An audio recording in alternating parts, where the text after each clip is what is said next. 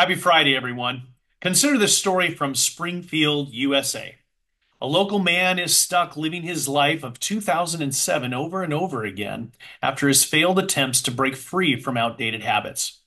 Brian Simmons, 42, has been trying for weeks to stop using a flip phone, to stop wearing cargo shorts, and for the love of all things good, stop quoting The Office at inappropriate times. I just want to move on with my life, said Simmons, shaking his head in frustration while browsing through an old stack of Rolling Stone magazines. But every time I try something new, I get sucked right back into my old routines.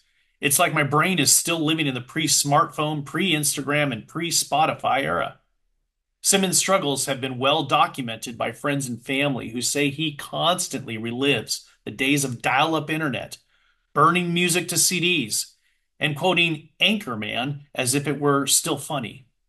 I can't take him seriously, said Sarah Lopez, a longtime friend.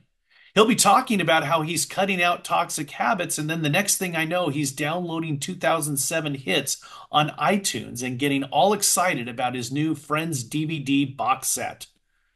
On the rare occasion that Simmons does try something modern, such as using a smartphone for more than just checking the weather, he's often caught staring at the screen, baffled by the concept of swiping.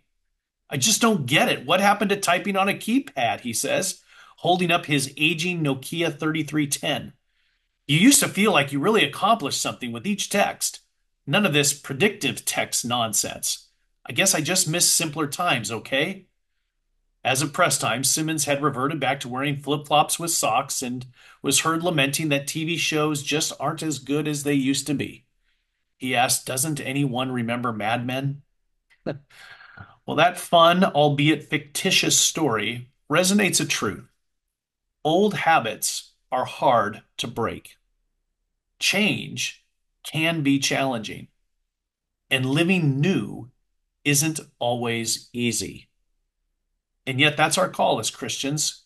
Consider today Ephesians 4:22 to 24.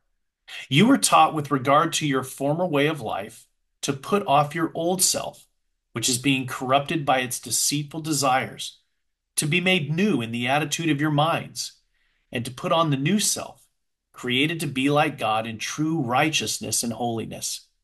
As you go into this weekend, check your thoughts, your words, and your activities from this past week. Were they outdated? Were they practices of that former way of living? Well, there's great news for you this weekend. It's not too late to swipe over to that new life in Jesus. In fact, that's what forgiveness and renewal is all about.